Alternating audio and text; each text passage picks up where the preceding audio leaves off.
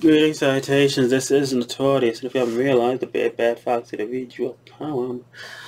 This one is entitled Words. There are words in the title. Wish upon my star. Derp da derp derp derp da derp derp. Yes, he did it. Yes, he did. There we go.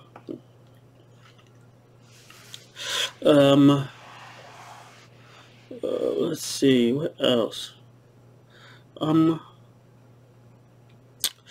It's the Jirachi poem of Dark Jirachi, because Jirachi just woke up, from his 1,000-year nap on the absolute wrong side of the bed. So let's go ahead. I don't really have much to say about this. This was done by a champion person, Champion X91.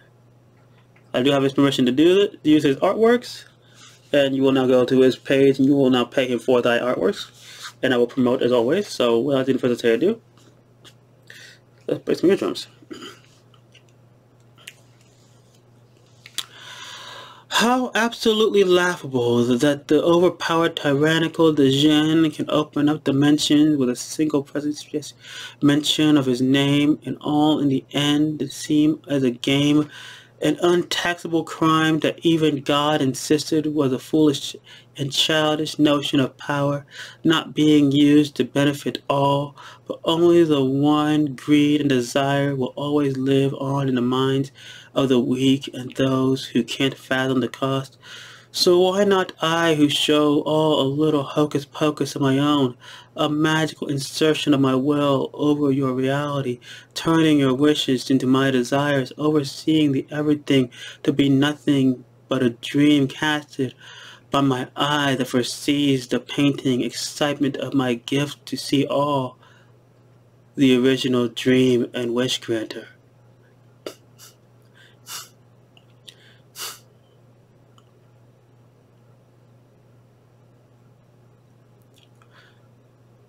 I just realized I'm sorry, I did it, yay, but I just realized what this fucking shit said when I was writing it.